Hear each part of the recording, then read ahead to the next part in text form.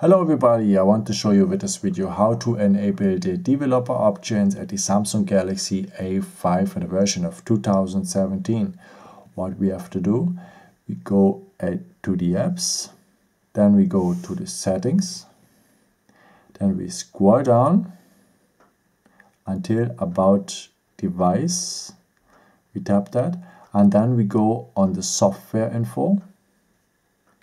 And after the build number is very important because you have to tap it for 7 times. Sounds crazy, but just let us do it. And we are a developer now. Okay, if we go back 2 steps, we have now below about device the developer options.